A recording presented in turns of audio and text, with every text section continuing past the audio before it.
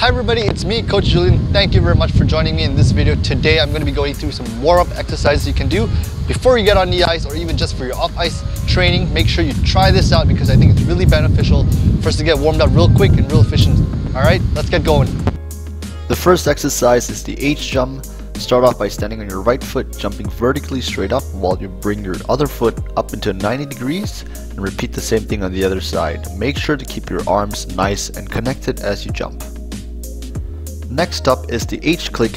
Do exactly the same as the H jump, but as you're coming down, click that free leg down and keep it nice and tight. Make sure to click the right foot behind and left foot in front.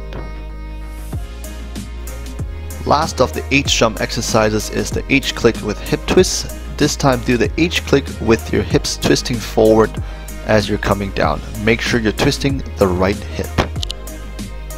For the axle hops, start off by standing in the axle takeoff position. Pull back the free leg and jump vertically straight up with your right knee going up into the 90-degree position. Try to jump slightly forward as well and take your time on the reset.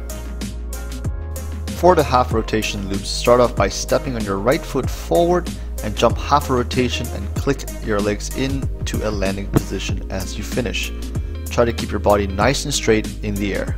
For the H in air position exercise, start off by standing on your left foot, bringing your right knee up into the H position and open it up to the side.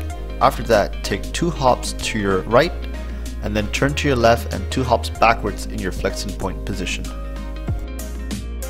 Start off in the landing position, hopping backwards twice, and then turn to your left and snap into air position, hopping twice again. Do 2 vertical jumps, and on the third one, cross your legs in and come out into landing position.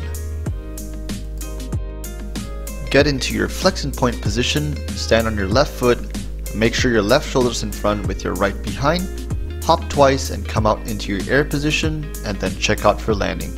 Make sure to take your time to make sure everything is in a nice position. Okay everybody, so that's all for today's video. I hope you enjoyed it. Make sure to subscribe and like and follow us on all our social medias. See you next video.